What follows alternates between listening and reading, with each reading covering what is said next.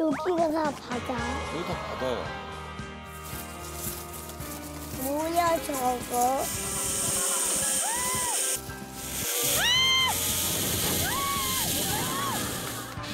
우와! 저거 봐요! 아빠! 내가 이거 할 수 있을 것 같아. 진짜? 네. 와. 나는 안 무서울 것 같아. 넌 안 무서울 것 같아? 그럼 서준이가 먼저 한번 해볼까?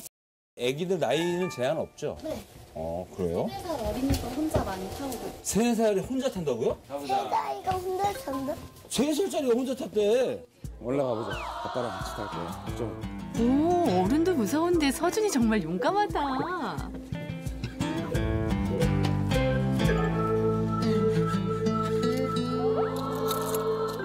우리 이름이 뭐예요? 이서준. 이서준? 자, 우리 서준이 사랑하는 사람이 누굽니까? 사랑하는 사람이 누굽니까? 이서원이야. 이서원이야. 서원아! 서원아! 서준이가 서원이 사랑한대. 자, 우리. 아빠 묻어. 자, 걱정하지 마. 자, 서준아, 여기 꺼내. 자, 가자, 이제 아빠. 아빠랑 가면 돼. 아빠랑 같이 하는 거야. 아빠랑 같이 하는 거야. 가자. 자, 됐지? 아빠 여기 있어. 아빠. 자, 애기 다리 사이에 먼저 앉혀보세요. 그렇지. 자, 다리를. 나는 안 무서울 것 같아. 넌 안 무서울 것 같아? 서준아. 서준아. 이제 다리 더 옳지. 서준아. 됐어. 다리 더 옳지.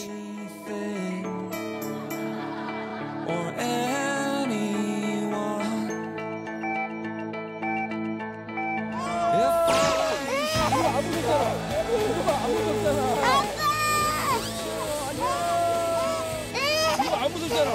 이거 봐, 안 무섭잖아. 이거 봐, 안 무섭잖아. 안 무섭잖아.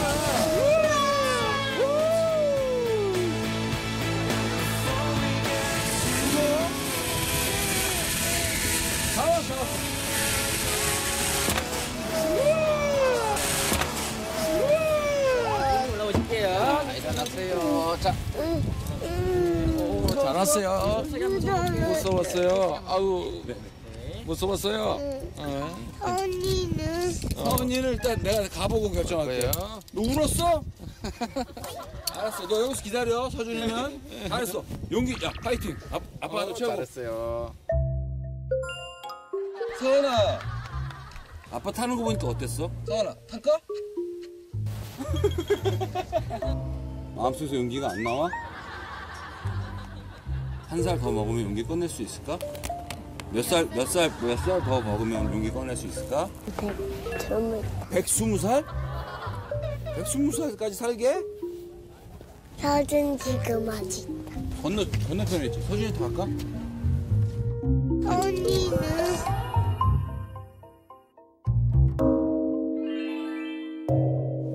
이거 타고 가자. 좋아? 옳지. 올라가자. 자, 용기를 꺼낸 이서. 너 타고 또 타자 그러지 마, 괜히. 재밌어서. 알았지? 자, 우리 이희수 씨가 네. 애기를 안고 올라가 그래. 자. 아빠 화이팅! 선이도 화이팅! 자, 우리 출발할까요? 네. 서은이 화이팅! 화이팅! 옳지. 화이팅! 화이팅! 화이팅! 옳지. 자, 안녕.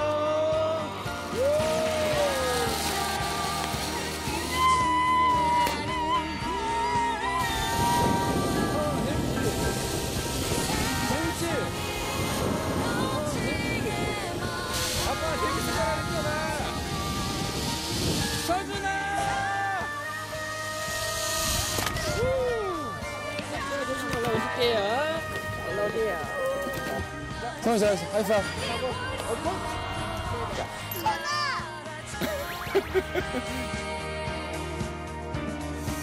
슈퍼맨이 돌아왔다 180화.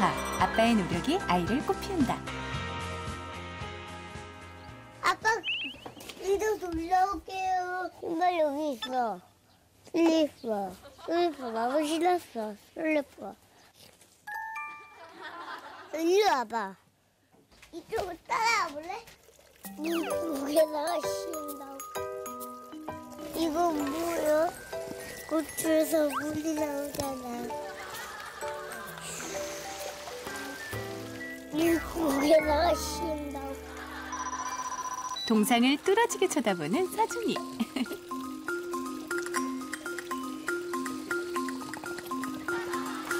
나 눈꽃이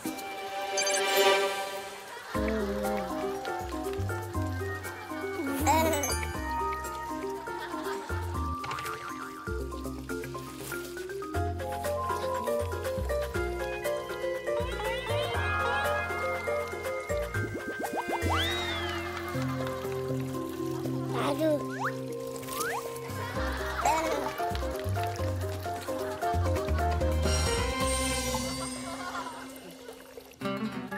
한편 점심 준비가 한창인 아빠. 아빠 뭐 만들어요? 삼계탕.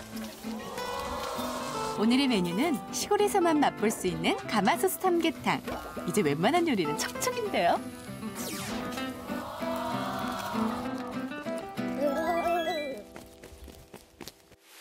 안녕하세요. 안녕하세요. 텔레비 본 사람이 낙지 잡으셨어요? 보여줄까? 네. 얘 돌돌이에요? 얘 돌돌이에요? 돌돌이 아니 낙지. 돌돌이. 돌돌이? 떨어졌어? 낙지 엄마 아빠가 와서 데려갔나 봐. 신아님, 네? 거기 바다 가면 낙지, 대양소나 돌돌이 있어요? 누가 돌돌이 데리고 데려오더니 얘는 돌돌이가 아니거든.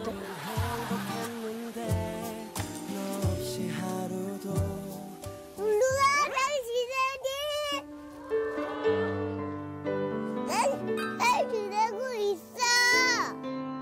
너 여기는 빨리 나와.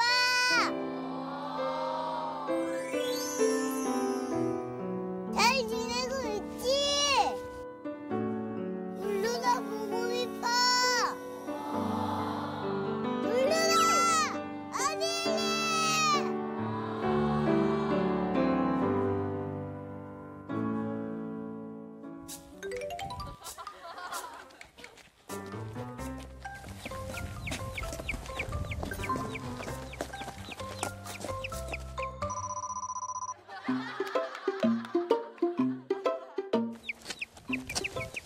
저거 뭐지?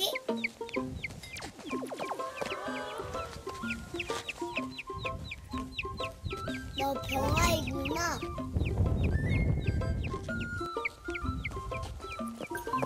친구야, 너 잃어버렸다.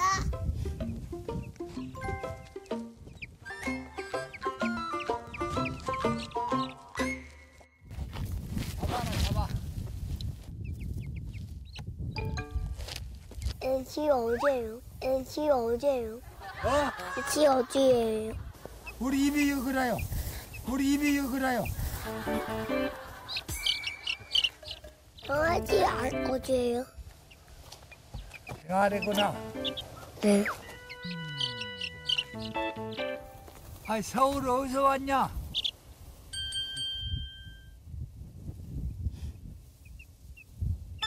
강아지 우유래요? 어디 할아버지하고 보자. 보자. 어디서 얻었냐? 병아리다. 뒤에도 안 놔둬. 병아지에 대한 따뜻해요? 병아지에 대한 따뜻해요? 안 키워, 안 키워. 니나 많이 키워라.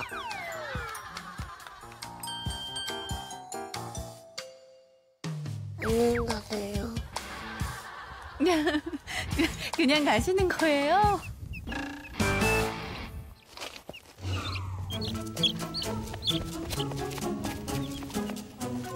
내가 이름이 어떡해. 나.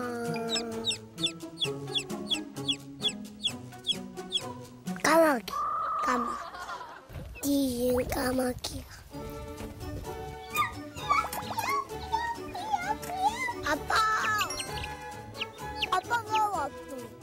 뭐하고 왔어?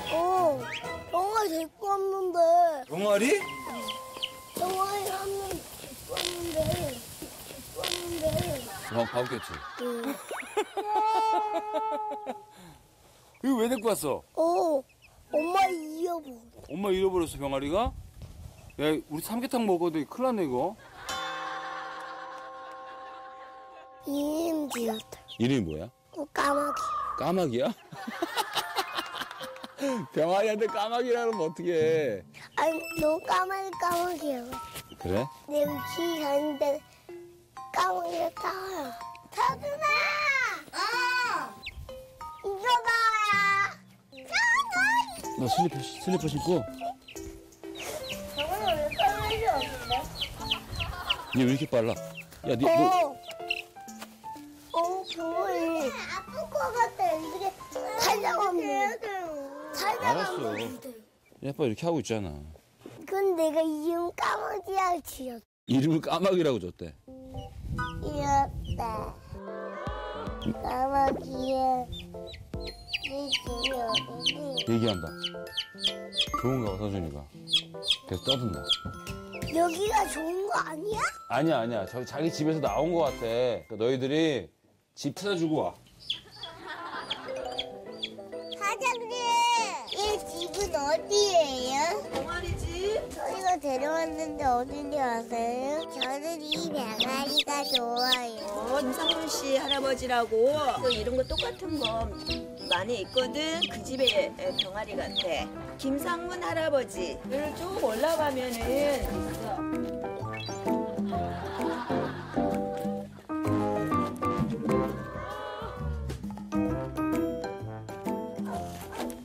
여기. 김상훈 할아버지 맞아요? 할아버지!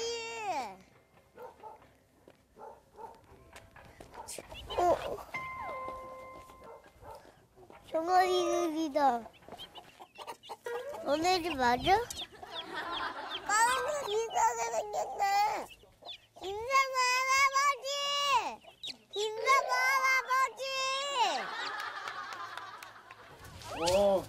병아리. 할아버지 병아리 맞아요? 우리 병아리 맞다. 까만 거 이거. 우리가 병아리 찾았어요. 아이고 고맙다. 우리 병아리 뒤에 잡아왔어. 아이고 고맙다. 왜 집 나갔어요? 몰라 지가 나와서 나가버렸어. 어떻게 나와버렸어? 지가 비워서 구멍으로 나가버렸어. 어디가 어쩌고 그래서 할아버지가 이렇게 잼매놨어. 이거 구멍에 못 나가 구멍으로. 네가 넣어줘. 아이고. 귀여워요. 병아리 집 나가서 한참 샀거든 했어. 병아리 집. 병아리 한 마리 데려가도 돼요? 그 서울감까지 가면 죽어버려. 의미가 없으니까 가져가면 죽어본게. 죽어보면 불쌍하지 않아? 네. 불쌍하지. 귀여워 저 있어. 병아리 잘 싸운다. 안녕히 잘 계세요. 가. 이따 와. 병아리 뛰어가줄게. 네. 여기 음식 네. 이 여수에 유명한 음식들이거든요. 갓김치예요? 예, 네네. 드셔보시라고 가져왔습니다. 감사합니다. 이건 햄하고 예. 이건 게장이고. 고맙습니다. 잘 먹겠습니다. 네. 감사합니다. 네. 이거 점심상이 아니라 이거 마을 잔치 아니야? 서준아, 데려다주고 왔어. 일로 와. 맘마 먹자. 밥도. 자, 백숙. 자, 하나씩 들어봐. 자, 뜯어. 뜯어봐. 그렇지. 하루하루가 행복해 매일매일을 기대하게 돼 널 알게 된 요즘 야, 이게 셋이 있다가 둘이 없어져도 모른다는 그 맛 아니오.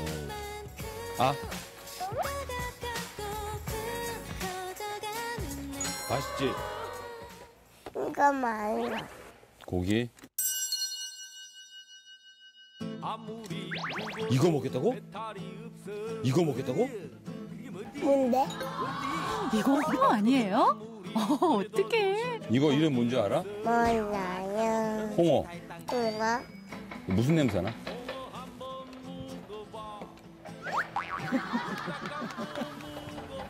무슨 냄새나? 알레르기.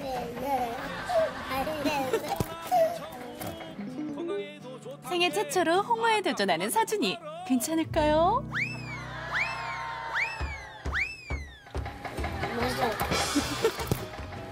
맛있어. 야, 너 그거 먹을 수 있겠어? 괜찮아? 우와. 나 어렸을 때 먹어봤어. 아닌데 너 못 먹어봤는데 그거? 나 엄청 최고. 근데 너 그거 아빠도 못 먹는데? 나 엄청 최고. 와, 너 그거 어떻게 먹어? 내노라 하는 별들이 있는 이곳에 미래의 샛별들이 떴다.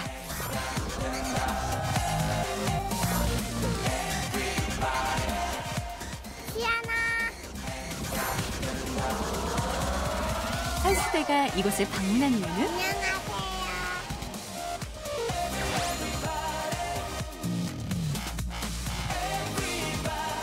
바로 샤이니의 민호 삼촌을 만나기 위해서였군요. 안녕. 일로 오세요. 오랜만이에요. 아이고. 원래 이동국 형님 굉장한 팬이었고 제가 마침 집이 설아수와 대박이 집이랑 가까워요. 그래가지고 연이 돼서 몇 번 보게 되면서 설아수와 대박이를 사랑하게 되었죠.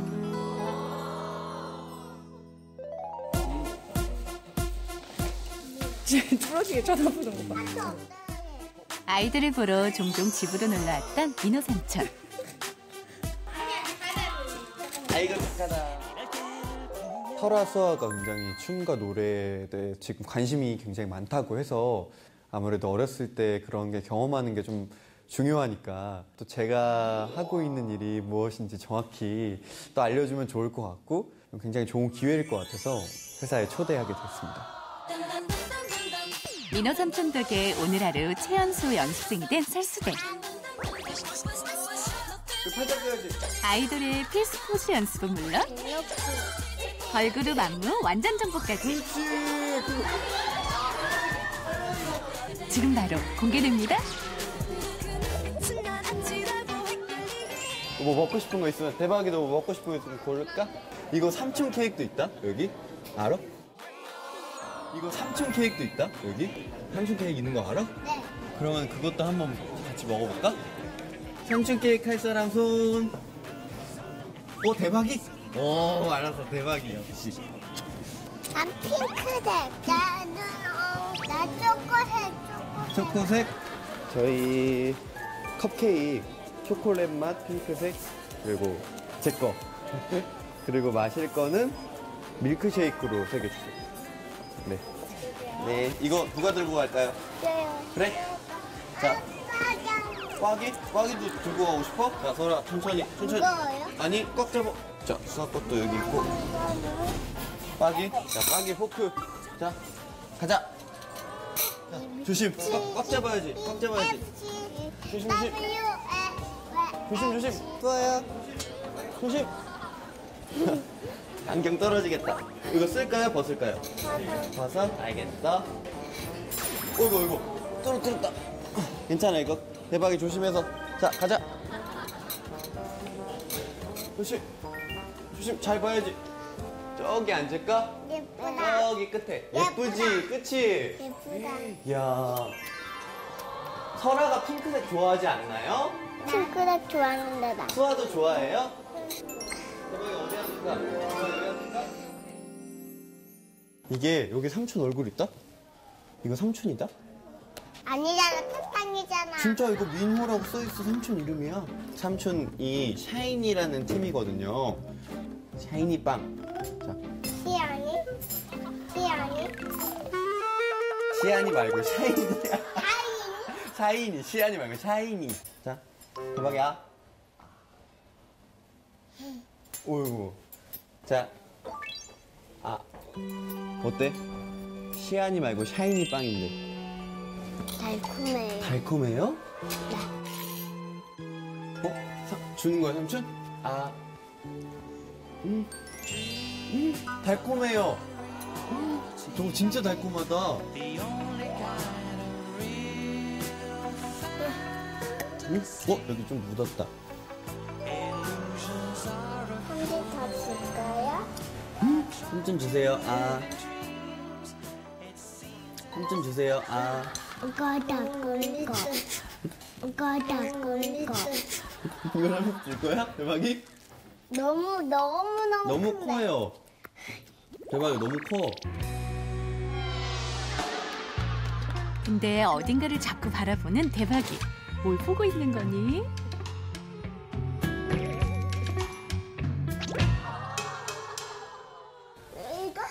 그거 할 수 있어? 하고 싶어요? 오, 잘할 수 있어? 대박이? 진짜? 삼촌이 선물 준비했다. 짠! 모자도 있고 옷도 있지요. 한번 입어볼까요? 그래. 자, 안에서 입자. 대박이는 남자니까 누나 여자니까 여기 들어가요. 대박아, 이거 삼촌이랑 갈아입을까?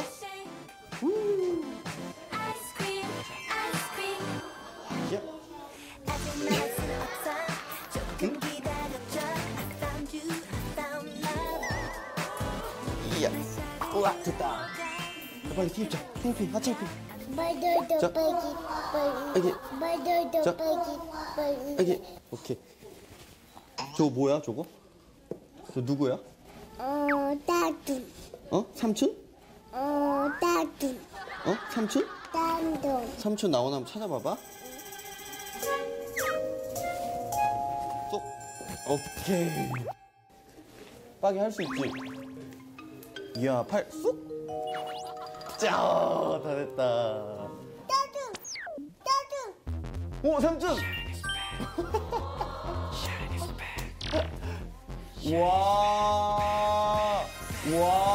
와. 자, 빠기 가방. 빠기도 가방 매야지. 이야, 이게 공항 패션이에요. 공항 패션 알아요? 공항. 오! 이야. 이렇게 입으니까 진짜 아이돌 같은데요. 그룹 결성해도 되겠다. 하나요. 그렇지. 좋아요. 좋다. 대박이. 대박이에요. 오케이, 잘했어. 우리는 잘도 됩니다.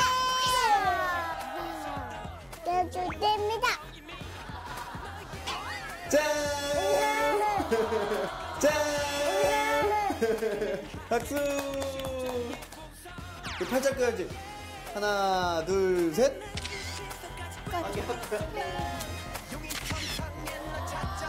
어째도 돼.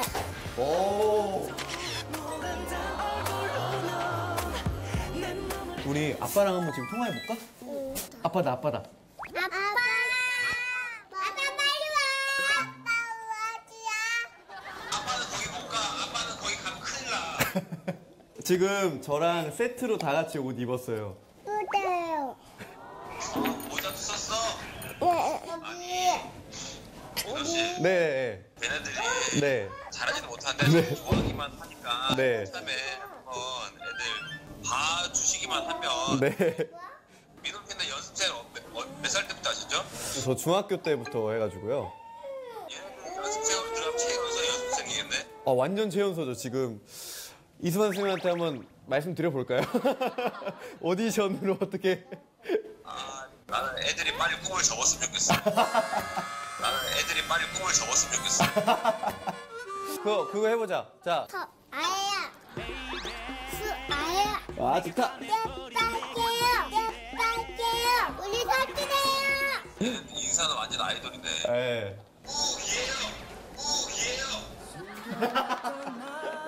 아빠 빨리. 예, 고맙습니다. 네. 아빠지.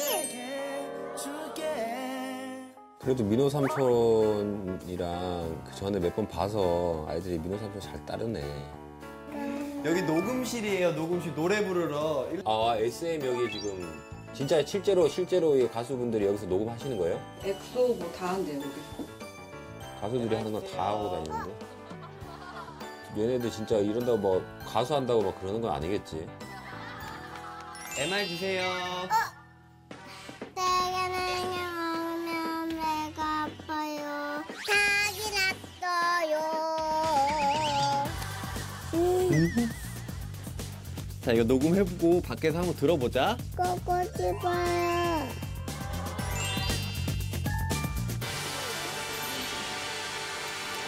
나 좀 딸래요. 대박아, 들려요? 말소리 들린다. 설아야, 수아야, 들려? 네. 삼촌이 씨앗 불러줄게요. 네. 네. 화이팅! 화이팅! 그리고 꼭꼭 물을 주었죠. 하룻밤, 이틀밤, 쉿쉿쉿, 보드득, 보드득, 보드득, 보드득, 보드득, 보드득, 싹이 났어요. 박수! 잘 들려요, 밖에서? 네. 이거 여기 와서 해볼 사람 손? 오케이, 그러면은 설아, 수아, 대박이로 들어오세요. 아, 자신감들은 최고야. 자신감들은 이건 포기하라고 보냈더니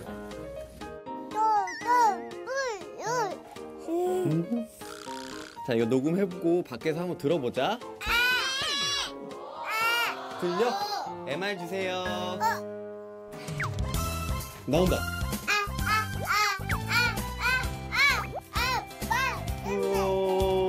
꼭꼭 물 주었죠. 쭈빠빠 뾰로록 뾰로록 닭이 났어요. 닭이 났어요. 사기 나는 거 맞잖아. 사기 났어요. 나한테 비어서 그런가? 싹이 났어요. 한 명씩 하면 차례대로. 자, 됐다.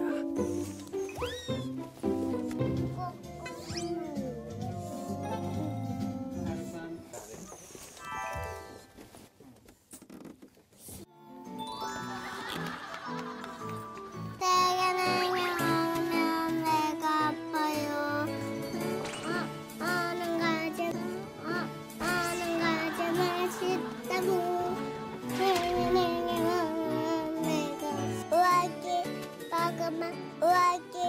먹으면 배가 아파요. 자, 대박이 잘해.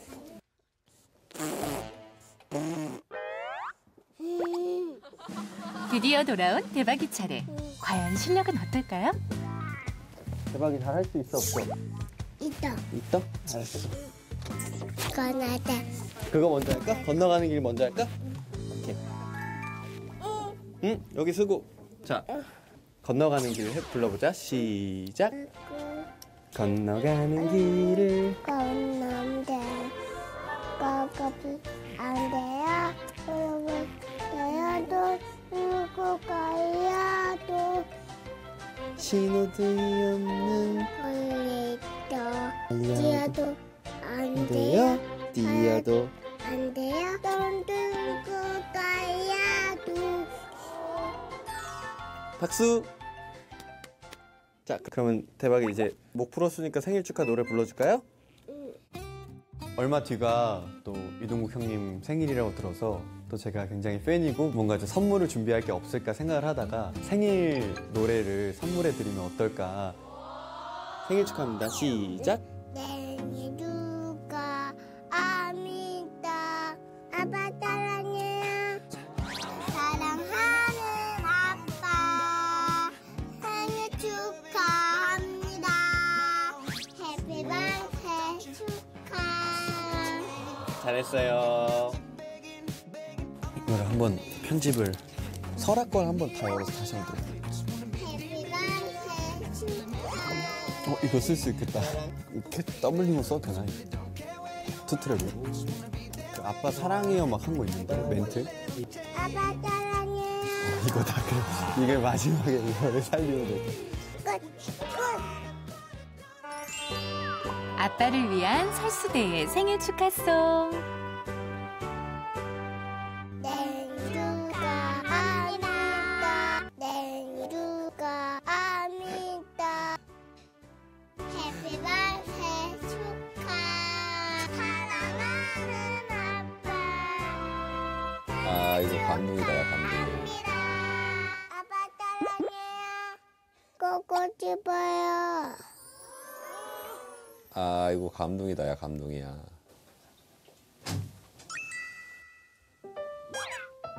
아기 일로 와. 응, 일로 와. 뭐야? 아빠 거. 이거 이거네? 아빠 거야, 아빠 거. 난 좀비랑까지 만들어줘. 아 진짜? 와 감동. 아빠 생일 축하해요. 설아랑 수아랑 대박이랑 삼촌이 사랑해요. 아빠 축구뻥 잘하세요. 보고 싶어요. 고마워. 빠빠 뽀뽀. 고마워요. 생일 축하해. 노래 불러주세요. 아빠한테. 시작. 축하합니다. 왜 이래 얘네들. 사랑하는 아빠 축하합니다. 고마워.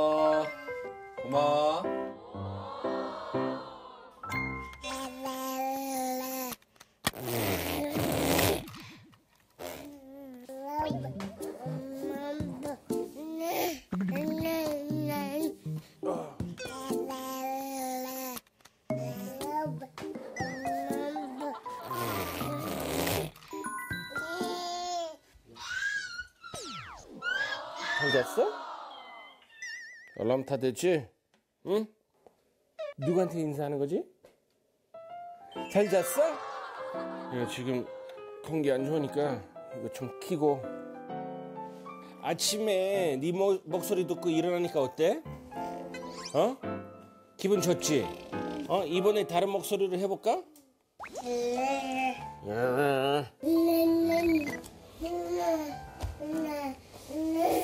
야, 넌 지금 목소리가 조르디 같아, 조르디. 이거야. 박수! 야, 박수! 먹을까? 샤샤샤. 여기 지금 축제인데. 박수! 아유, 축제 분위기인데. 헤이.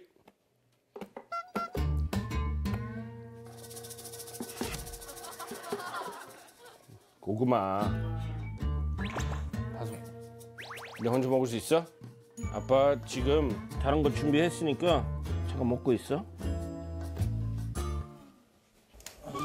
이제 숟가락질도 척척인가요? 역시 아직은 손이 더 편할 때죠.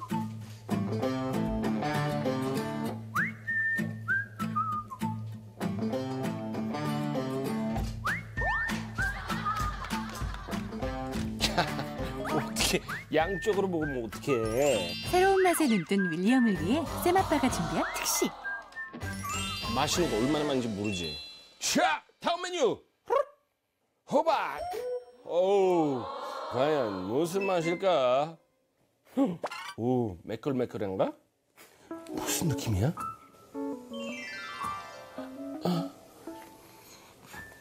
뭐야? 에헤이, 까불이. 까불이. 맛있어요? 너 지금 이거 봤지? 브로콜리.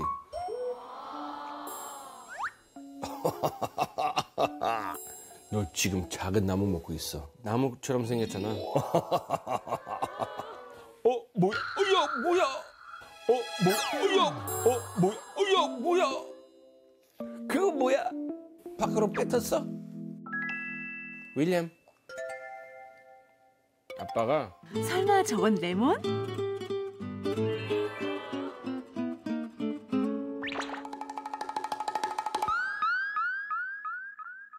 사실 윌리엄의 신세계 임무는 에바 이모네서였는데요.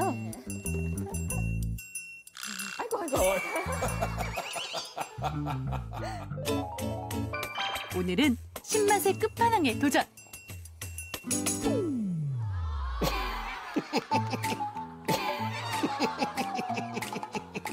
엄청 시지. 무슨 맛이야? 너 왜 계속 먹지 그럼?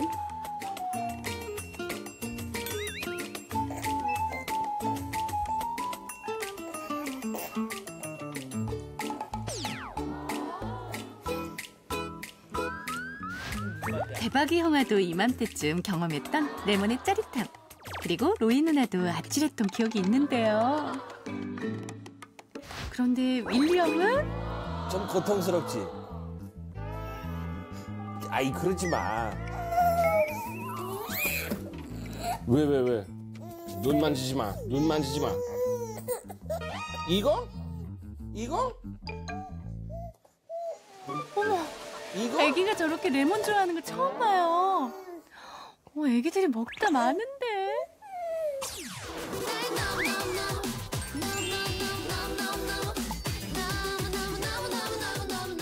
너 분명히 나한테 원하다고 했어.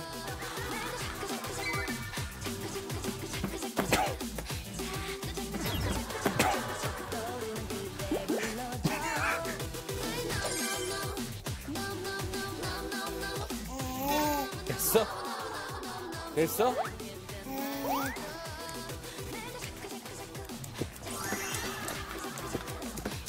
박수 칠 일 아니야. 이거 너 첫 경험이야. 맛있었어?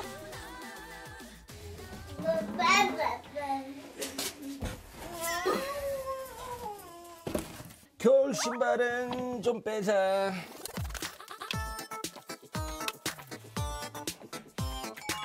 아빠 신발 크지?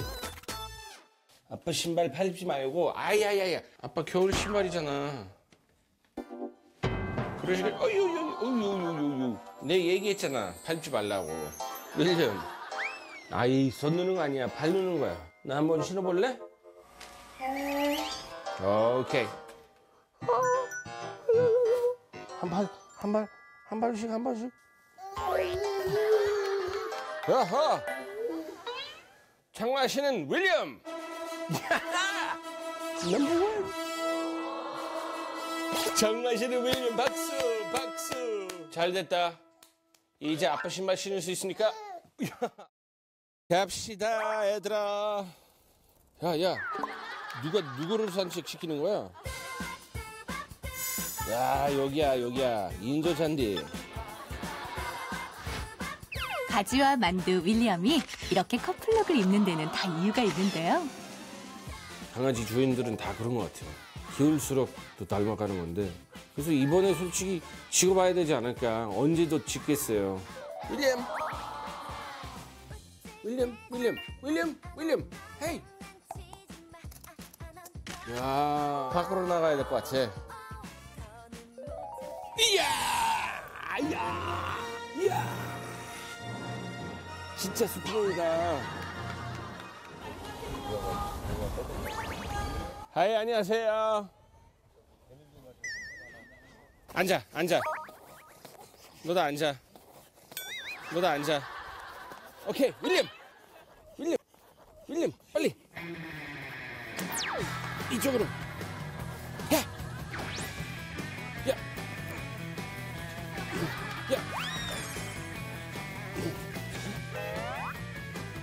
앉아.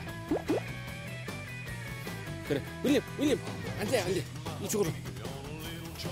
윌리엄 가지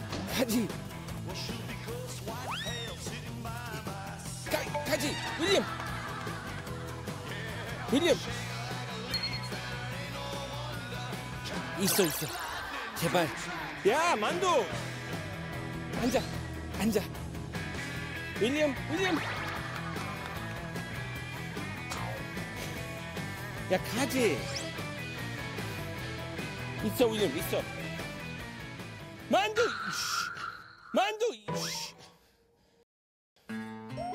야 만두. 미치겠네.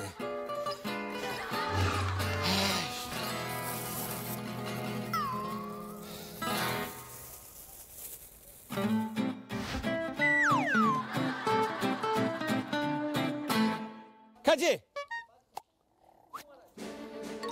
스톱. 앉아. 오케이 좋아. 윌리엄. 야 분위기 있다. 가지 너 가만히 있어. 윌리엄 헤이 윌리엄 야, 윌리엄, 헤이, 윌리엄. 야, 넌 진짜 선배이다.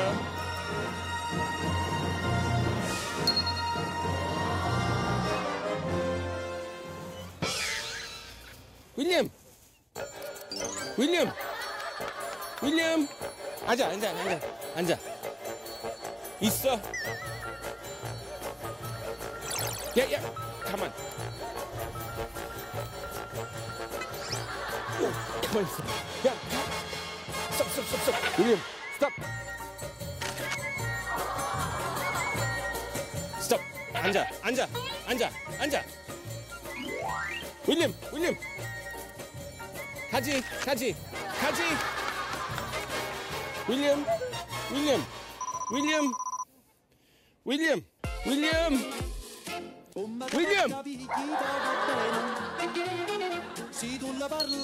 이리 와.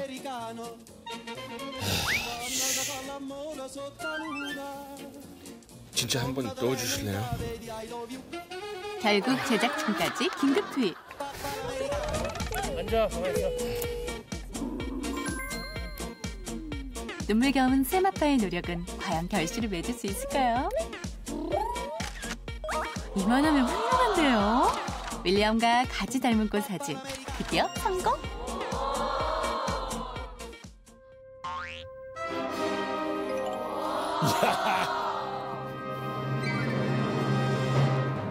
야하. 야, 너 진짜 몇 초였어 지금?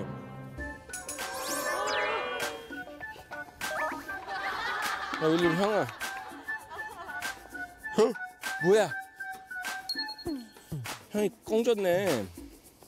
난 지금 강아지들하고 사진 찍어야 되는데 혹시 좀 도와줄 수 있을까? 네. 그래? 여기만 누르면 돼. 아니면 여기 눌러도 돼.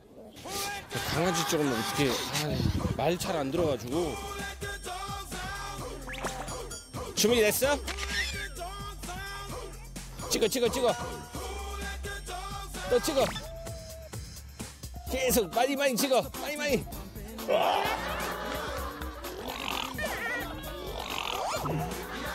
찍었어? 아, 괜찮아. 하나만 나오면 돼. 하나만.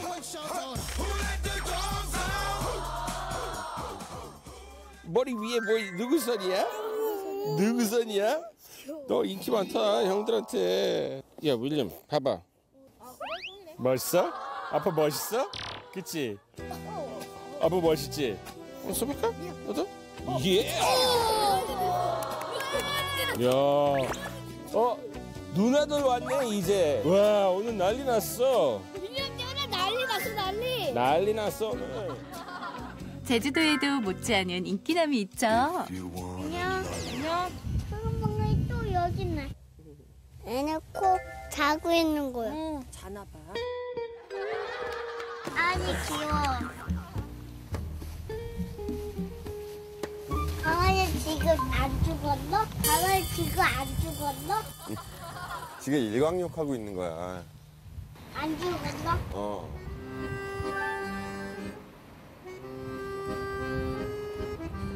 곰몽이 아직도 자고 있는 거야.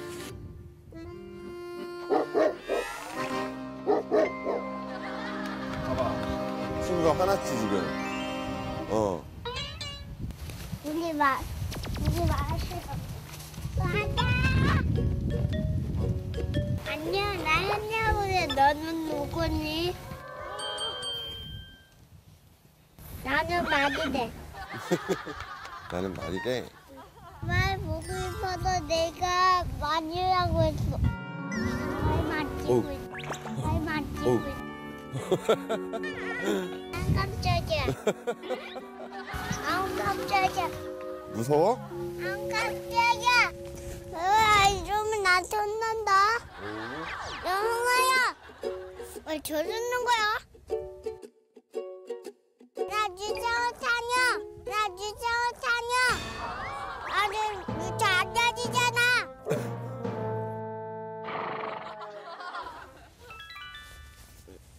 마주 먹어야 했는데 또 말이 배고파서 밥 먹으러 온 거야. 이거 승재가 줘봐. 내가 내려줄게. 아자 먹어. 아이 귀여워 먹는다. 아저씨 말을 당근을 좋아해? 말 당근 좋아하나 봐. 나 말 좋아하는데. 정말 친구야. 아저씨 먹어. 말 식사까지 챙겨줬으니 이제 고고부자가 즐길 차례. 승재야, 우리 어디 가는 거야? 이 아기 문화 만나러 가는 거지, 우리? 아기 문화 보고 싶어요? 아기 문화 만나러 갈게. 햇살 좋은 제주의 봄날, 아기 문어를 만나기 위해 푸른 바다로 향한 고고부자. 해녀 마을에서 고무신에 어망을 들고 나선 이는 바로 해남 용아빠였네요. 도대체 무슨 일인가요? 승재가 너무 좋아해서요. 계속 찾기도 하고 또 언제 들어가 보겠어요. 진정한 슈퍼맨이라면 바다도 무섭지 않다. 깊은 바닷속에 숨어있는 아기 문어를 찾아 나선 용아빠. 과연 성공할 수 있을까요? 아빠 뭐 갖고 올까? 아기 문화. 아기 문어? 응. 소라는? 소란이 안 잘 좋아. 소라는 안 잡아도 좋아? 응. 안녕하세요. 안녕하세요. 안녕하세요. 이름이 뭐야? ENG. 기다려, 승재 아빠 갔다 올게. 기다려. 아빠랑 무슨하고 올게. 한디. 기다려.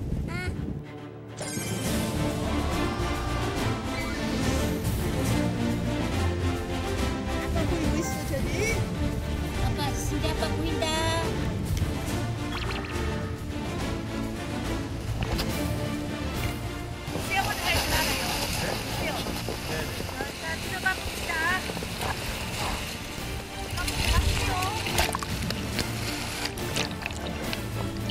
아들을 위해 새해 첫 물질에 도전하는 아빠. 승재를 위해 거침없이 물살을 가르는 모습. 멋진데요?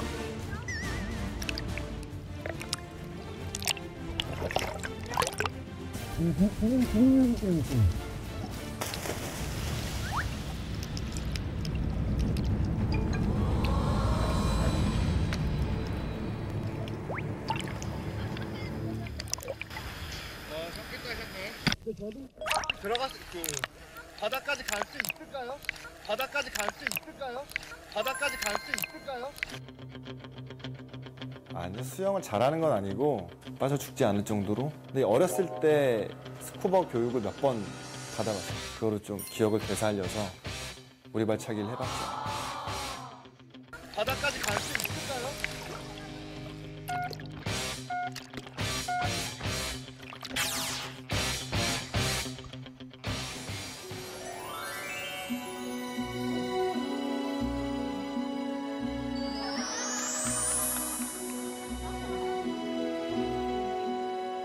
날치다.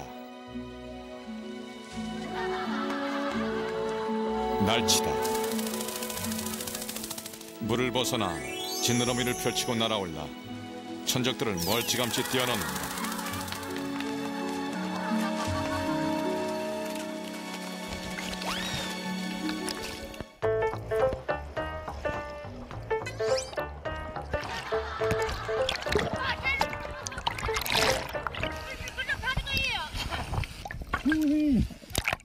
너무 짧아요 제가.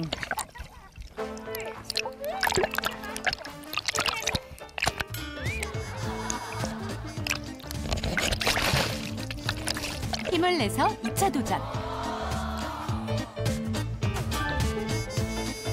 이번엔 꽤 깊은 곳까지 들어갔는데요. 우와, 뭔가를 잡았네요. 아기 문어는 아니지만 성게 획득.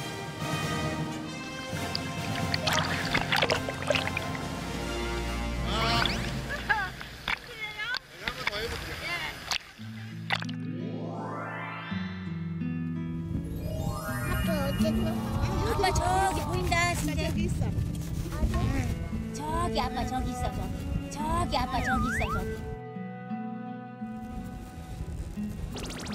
아빠 어디로 갔어? 아빠가 승재 좋아서 아기 문어 잡으러 갔어 저기. 오늘 호나기 잡으러 갔어? 응. 문어가 퐁당 빠져서 갔어. 문어 잡아오면은 삶아서 초장 찍어서 먹을까? 아빠랑 삼촌이랑 할머니랑 같이 먹을까? 같이 먹을까? 좋다. 아이고 좋아라.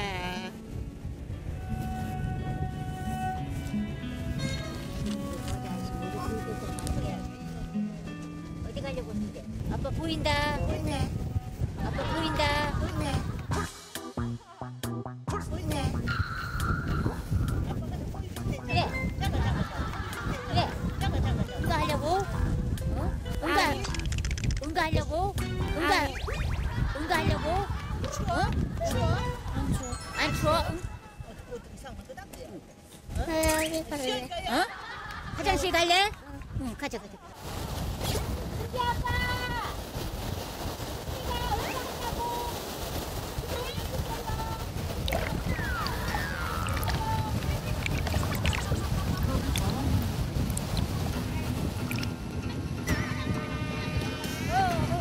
승재가 응가하러 갑니다.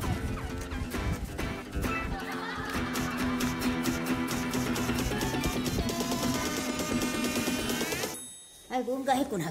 아이고 우리 승재 착하다. 고맙습니다. 한편 이제 안정적으로 물질 중인 용아빠.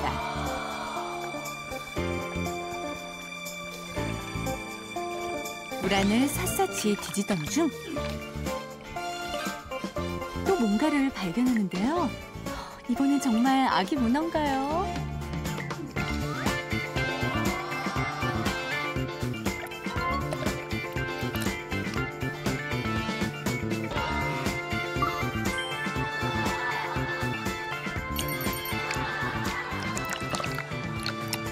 안 보이네.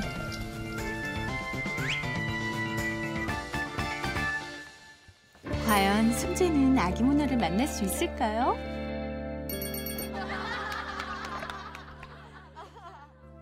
승재를 생각하며 심기일전 더 깊은 곳으로 들어가 보는데요.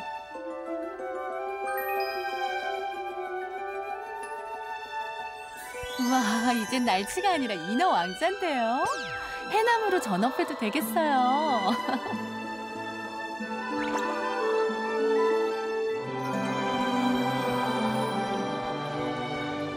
1시간여의 물질 끝에 드디어 무트로 나온 용아빠. 승재의 바람을 이뤄줄 수 있을까요?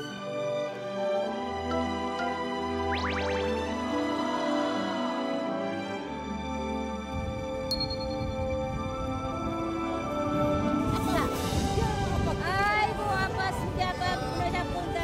승재 아빠 문어 잡고 온다. 이게 뭐야? 정말. 아빠. 선물이야.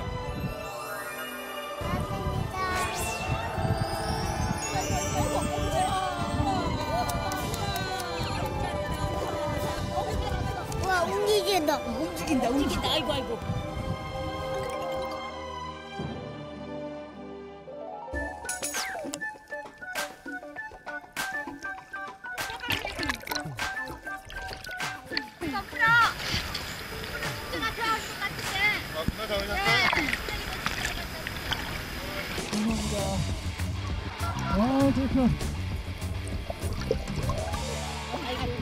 바다에 가려고 물속에 가려고 움직인다. 계속해서 여기서 입고 있다. 자, 승재 아빠 오늘 해녀하느라고 고생했어요. 이거 주소라. 감사합니다. 먼저 드시죠. 아이고. 뭐라고? 승재 돌봐주셔서 감사합니다. 아이고, 기저귀도 갈아주시고. 예. 네. 아이고 승재 아빠 주니까 더 맛있어요. 맞죠? 싱싱하고. 할머니도 이뻐요. 승진이 오늘 잘 놀았어. 승재. 어느새 어둠이 내려앉은 고요한 제주도의 밤. 바닷가에서 신나게 놀았던 승재도 스르르 잠이 들고 말았네요. 널 위한 나의 마음이 용아빠도 좀 여유를 찾을 때쯤 이게 무슨 소리죠? 가까운 충전소를 이용해 주세요. 오, 큰일 났다. 이제요. 아이고.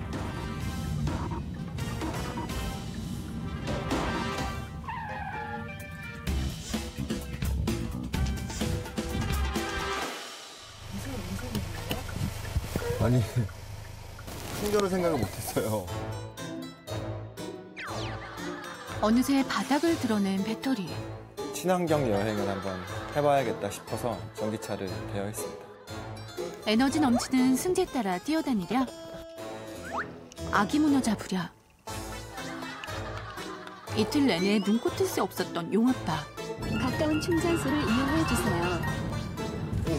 미처 확인할 틈이 없었네요. 아, 네, 전기차 렌트한 사람인데요. 네네. 지금 전기가 네네. 차를 일단 세웠는데 네네. 가까운 충전소가 떨어져 있어요. 아, 그러세요? 네. 우선은 지금 현재 위치가 혹시 어디시죠? 여기 잠시만요.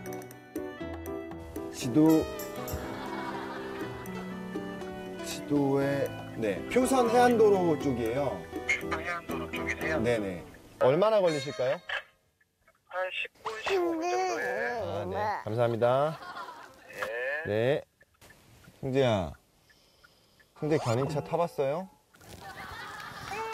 견인차 알아 몰라, 승재?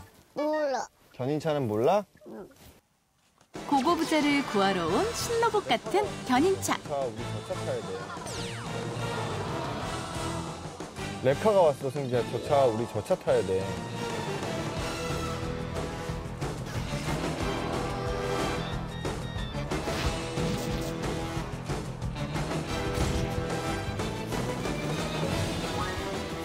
아빠는 이거 타. 응, 아빠랑 승재랑 이거 탈 거야.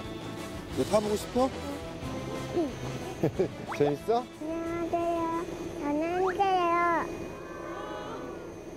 차가 배고파서 이렇게 타고 끌고 가는 거야? 차가 배고파서. 우리 다 다른 차를 끌고 영차 끌고 가는 거야? 영차 끌고 가는 거야. 네네. 우리 딴 데 가는 거야? 우리도 어디 가는 거야? 우리 어디 가는 거야, 아저씨? 저기 가는 거야. 어디 놀러 가는 거야? 저 밥 주러. 파마이 밥 주러 가는 빠방이 밥 주러 가는 거예요.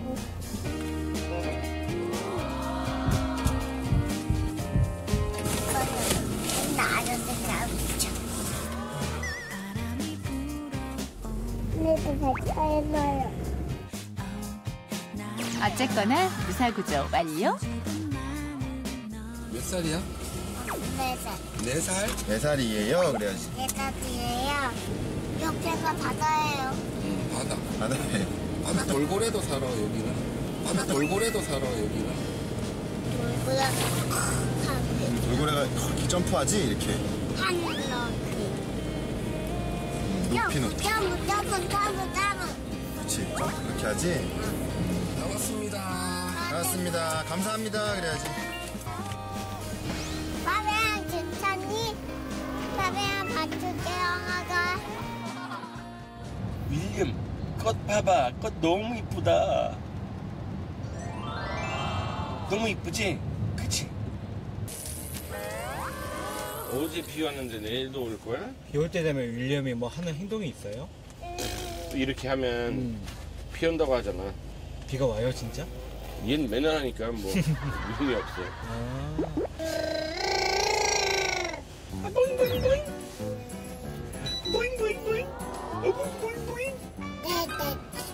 Daddy? Did you say daddy? 아빠 어디서 아빠?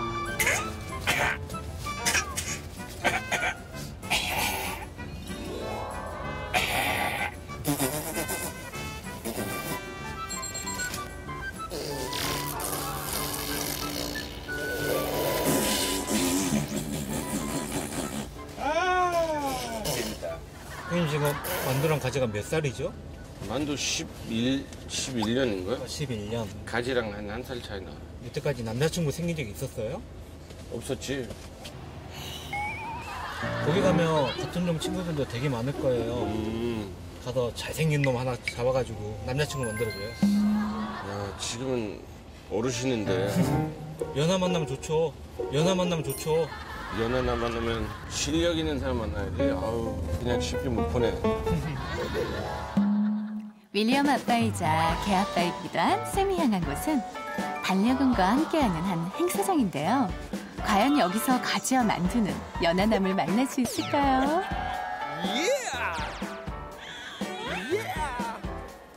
와, 강아지 많네. 그치, 윌리엄. 윌리엄, 늑대 봐봐. 안녕. 어우. 안녕하세요. 오, 윌리엄, 봐봐. 진짜 크다. 안녕? 우와, 재밌지? 야, 윌리엄. 예! 누구야? 예! 그치? 그건 너야.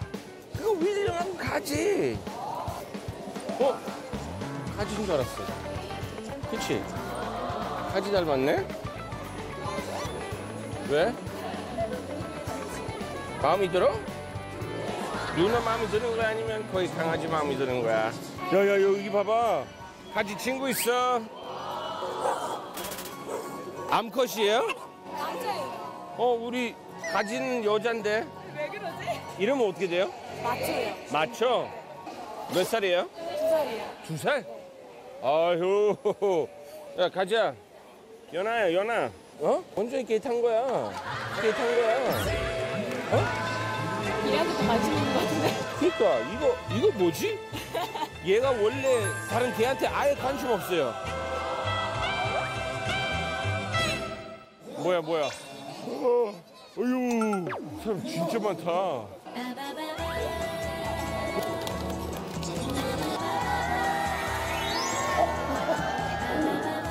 어느새 윌리엄 때문에 시끌시끌해진 행사장. 아이들 못지않은 인기를 뽐내보는데요. 그것도 잠시. 야야야야야. 페스티벌 참여하러 오신 거고요.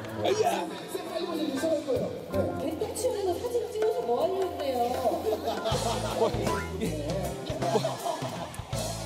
이런 사진 이거 아니잖아요. 저희 혹시 전자레인지 쓸 수 있어요? 네네. 얘가 잠깐 둘 수 있을까요? 얘가. 네. 예. 네, 괜찮아요. 안 물어요. 이거 저 한 1분 30초 정도. 예. 아유, 감사합니다.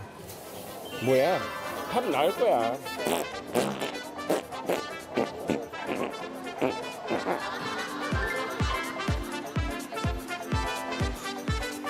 이리 와. 잠깐만, 윌리엄 이리 와.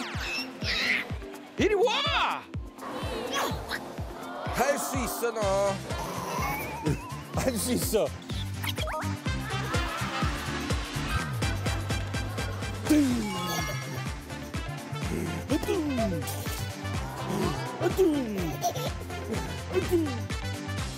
잘했습니다. 아, 예, 감사합니다. 야! 앉아. 윌리엄, 어서오세요. 윌리엄. 야,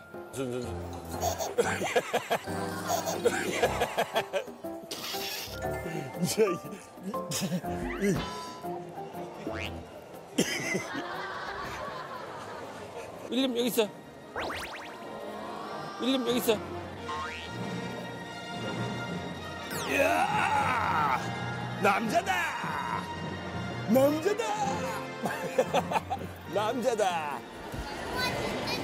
윌리엄. 안녕. 윌리엄.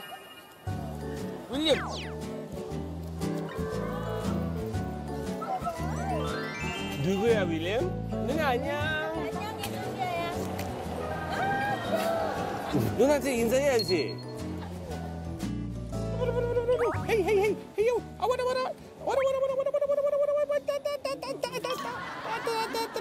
야야야.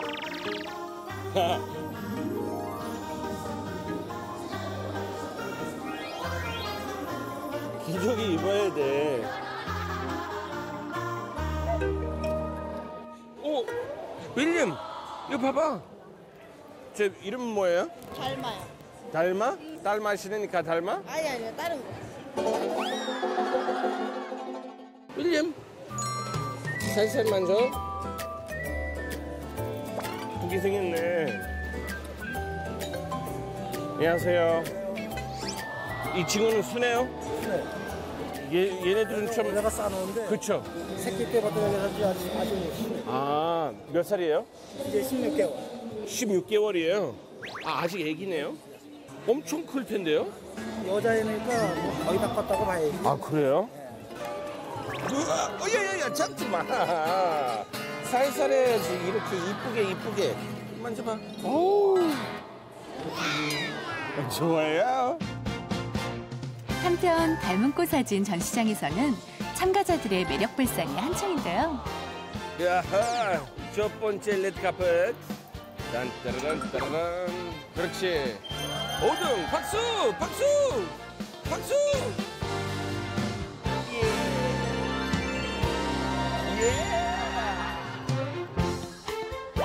가장 닮은 가족에게 한 표를 선사하는 투표가 시작됐는데요. 과연 결과는 어떻게 될까요? 닮은 꼴 포토 콘테스트 2등입니다. 샘 해니커. 자, 오늘 5등이었고 윌리엄하고 가지 덕분에 좋은 사진 하나 얻었어요. 네. 윌리엄에게도 박수 부탁드리겠습니다. 네. 자, 2000번째 캠피어 페스티벌 닮은 꼴 포토 경연대회 영예 1등입니다. 아이디 홍성을 쓰고 계신 홍담배님 축하합니다. 참가번호 3번이셨죠? 네. 왜? 마음이 들어? 누나 마음이 드는 거야? 아니면 거의 강아지 마음이 드는 거야? 정말 표정까지 꼭 닮았네요.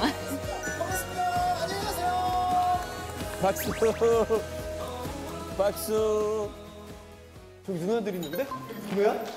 누구야? 안녕 해봐, 안녕 해봐. 저기 안으로 들어가 볼까, 우리도? 그래, 가보자. 여기 삼촌 따라. 안녕.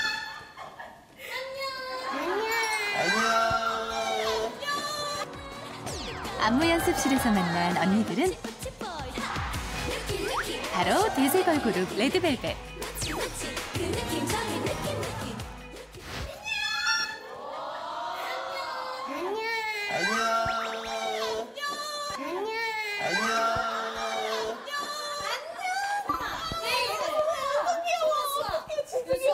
이름이 뭐예요? 설아요.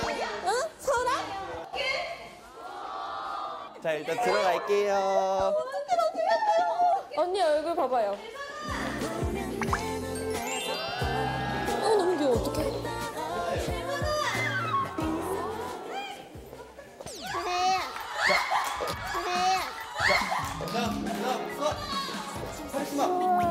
오케이, 그다음 대박이 해야지, 대박이. 박수.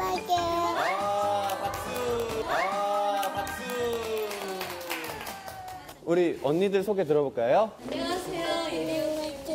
안녕. 아이린 언니.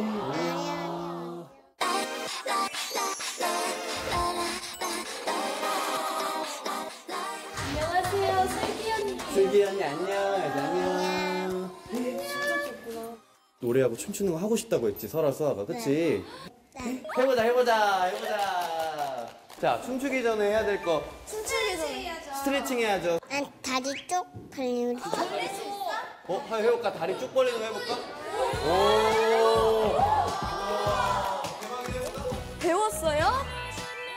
원래 잘해요, 설아? 우와! 진짜 잘한다. 대박이다. 대박, 엄청 잘한다.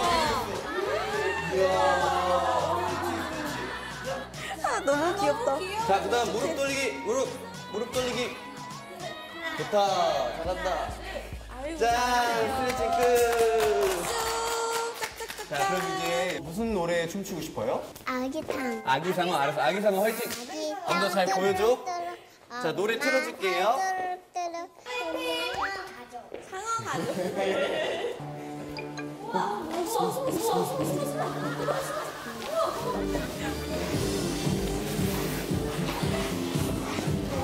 상어다!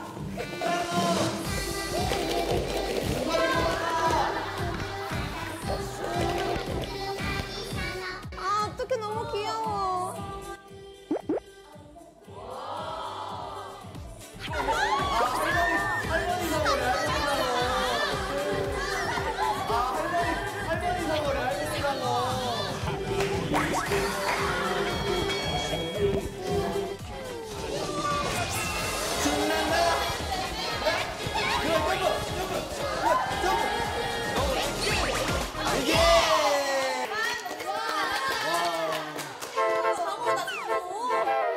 그럼 우리 따라할 수 있는 거 좀 배워볼까? 언니들한테? 배워볼까? 손을 주먹을 이렇게 주고요. 주먹! 이렇게요? 주먹! 대박이 주먹! 아니, 하고 이렇게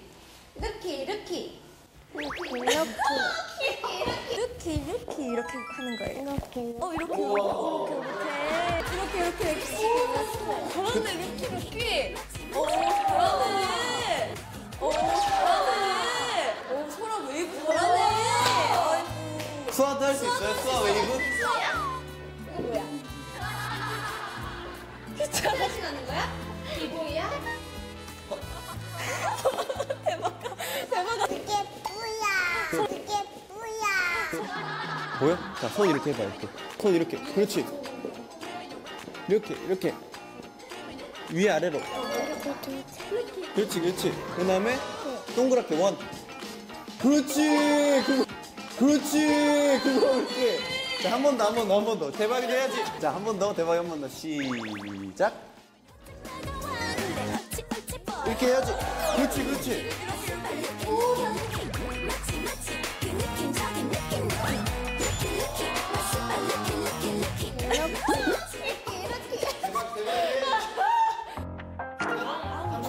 이거 뭐지? 이게 뭐야? 이거 언니들이 뮤직비디오에서 입었던 옷이에요. 한번 입어볼까? 네. 귀엽게? 네. 자, 설아부터.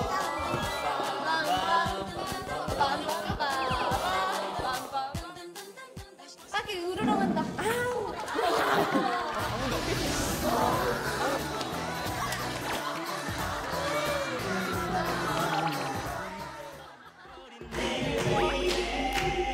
어떻게 하면 돼? 이렇게 하는 거야?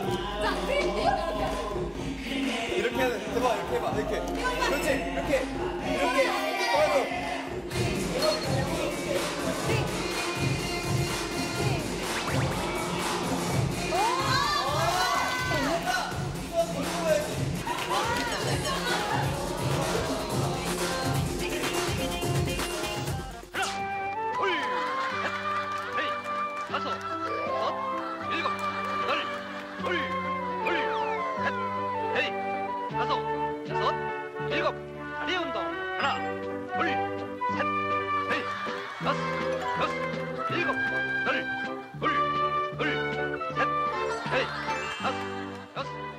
하나 어버이날이잖아. 응. 그치?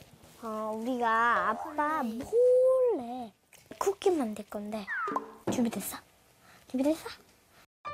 그러면은 우선 클레이를 한번 꺼내볼까? 클레이 꺼내서 근데 맛있을 것 같아 다. 이거 먹는 거예요? 아니 이거 먹어야 돼. 근데 지금 먹는 건 아니야. 만들고 싶은 거 만들어.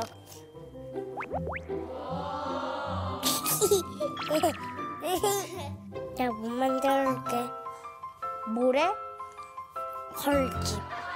응. 봐봐. 벌집이 이렇게 동그랗지. 근데 아빠 뭐 좋아할까? 나도 모르겠어, 아빠가. 근데 아빠는 차라리 매운 거 좋아하는데. 맞아. 매운 걸 좋아하는 아빠를 위해 맞춤형 쿠키 만들기에 나선 다을이. 다라 요거 뭐야? 김치? 이거는? 이것도? 누나 파피 만들었다? 파피? 귀엽다. 아빠를 위해 정성껏 쿠키를 만든 소다남매. 아빠가 정말 좋아하겠어요. 10분에서 15분? 10분에서 15분만 돌리는데. 오! 우와, 예쁘다. 완전 귀여운데? 아빠에게 사랑을 담아서. 아빠 사랑해요. 이렇게 하고. 정성 가득한 선물을 준비한 소다남매. 여기서 끝이 아닌데요. 돼지저국토까지 들고 나온 다을이.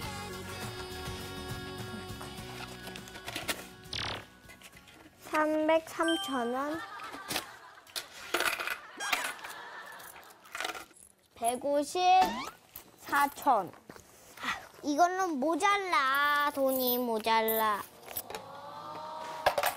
소울아, 다을아, 너네 옛날에 이거 기억나? 이거 그때 엄마랑 만든 거 있지? 다을이가 이달 32,000원 모았어? 볼래. 근데 너네는 주민등록증이 없으니까. 나 진짜 웃기다. 짜잔, 이거 누구 거게? 별로 안 나왔다. 이게 다을이네. 아니다, 이게 나야. 다을이가 핑 꽂은 거 아닌가요? 아, 소울이. 똑같이 생겼네. 어머, 꼭 쌍둥이 같네요. 이거 갖고 가서 제가 이달이에요 하고 보여드려야 돼? 이거 잃어버리면 큰일 나? 안녕하세요. 저희가 돈 찾으러 왔어요. 번호, 금액, 숫자. 다라, 우리 5,000원씩만 뽑자. 너무 많이 뽑으면 안 되니까.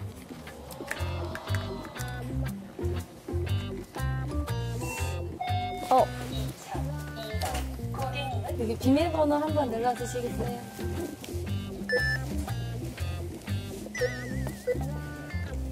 내가 하고 싶어. 요거.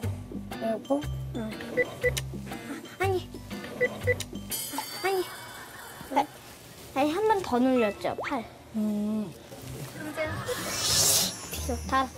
다시. 됐어.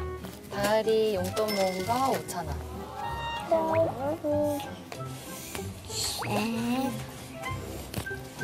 네. 이렇게 왔어요. 5개 맞아요? 요거 넣어드릴게요. 감사합니다. 네, 감사합니다.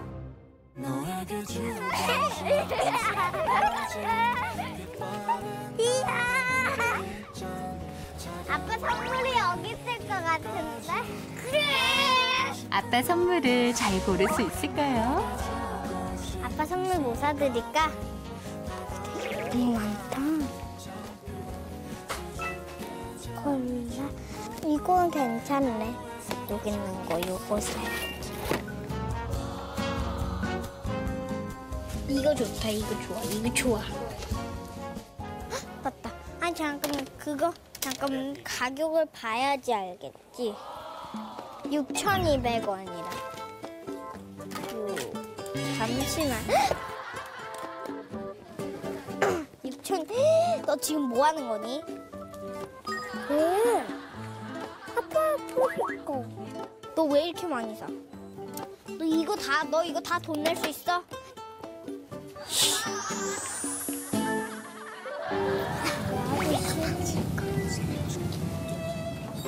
어떻게 사줘? 돈도 없는데. 6,200원 다 내.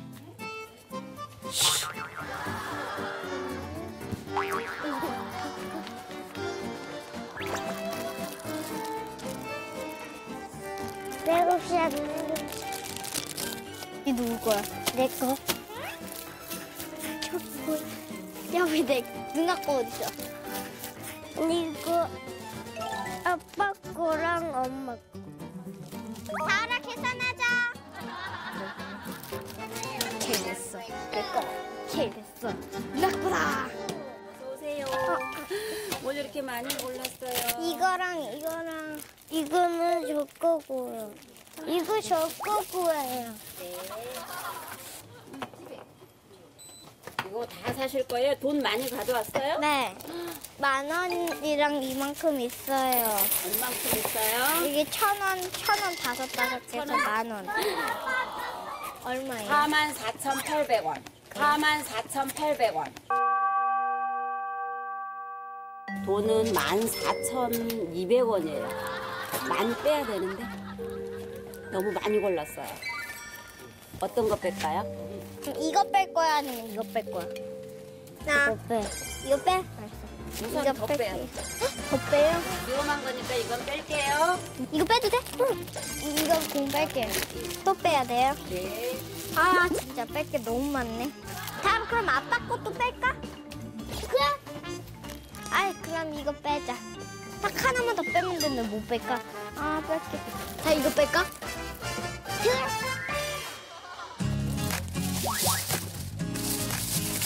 이거는 들고 갈 수 있겠어요? 네. 안녕히 계세요. 한편 집안일 중인 범아빠. 아빠 저희 들어왔어요. 잘 놀다 왔어? 저희 이다을이줘요. 배 안 고파? 아 안 고파요.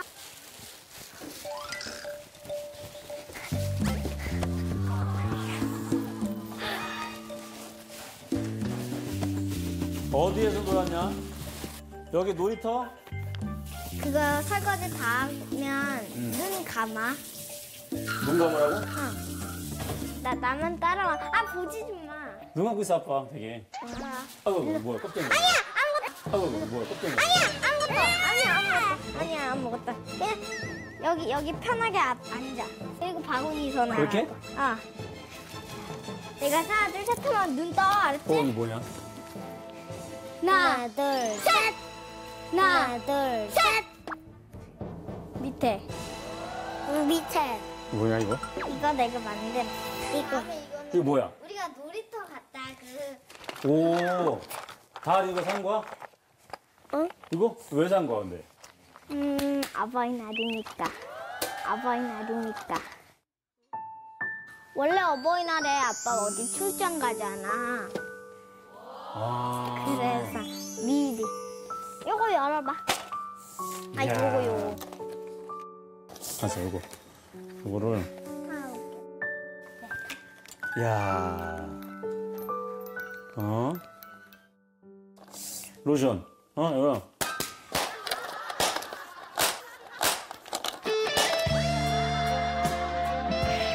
남자는.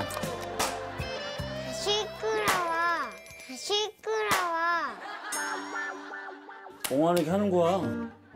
갈래. 누나 봐도 자. 누나 하는 거 먼저 보고.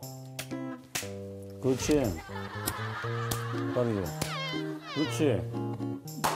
한 손을 쫙. 턱을 쫙 그렇게 해야지. 한 번 더 치고. 이거 먹어도 돼? 맛있대. 너무 맛있다 이거. 이거 김밥. 당근이네.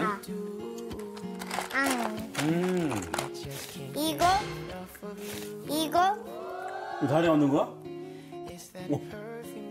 이거 김이랑 이것도 김치. 그럼 우리 이거 셋이 나눠 먹을까? 응. 자. 나 김치 안 먹어. 맵지 김치는. 나 김치 안 먹어. 맵지 김치는. 그러면 다은이는 요거 김. 김 원래 카카오인데. 아빠 내가 또 뭐 드릴 게 있어. 뭐? 이거 뭐가? 눈 떠. 효도 쿠폰. 뽑아.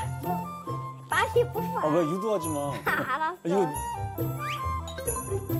선커스 해준다. 선커스. 나 여기 불 2번 있어.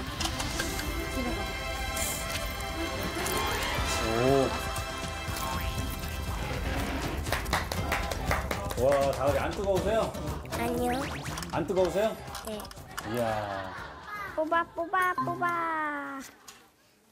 마이클. 아, 진짜! 할 거야? 너 여기 해? 생겼어? 너 여기 해? 생겼어? 하지 마, 아무것도. 나 안 하고 싶어. 아니, 얘가 이 자리 안 하니까 나도 안 하잖아. 아, 부끄럽고 그래도 힘을 내서 하려고 그랬는데. 어? 일로 와, 일로 와. 알았어. 아빠한테 와봐. 창피할 일 하나도 아닌데.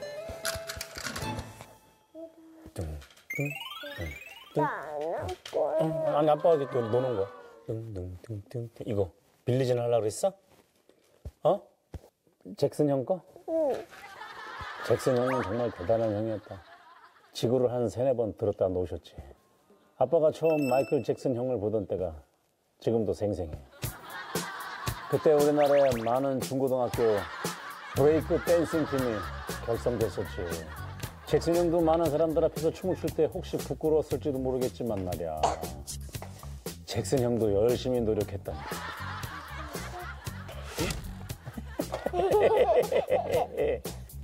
잭슨이 형 보고 싶다 진짜. 잭슨이 형. 다을아. 왜?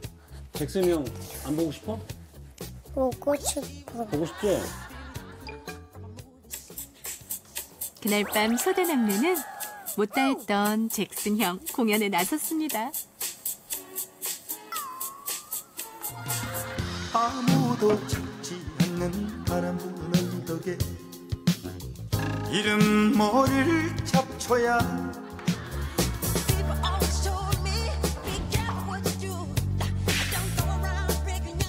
다음 주 슈퍼맨이 돌아왔다 181화. 사랑이란 말보다 더 사랑할 수 있다면이 방송됩니다.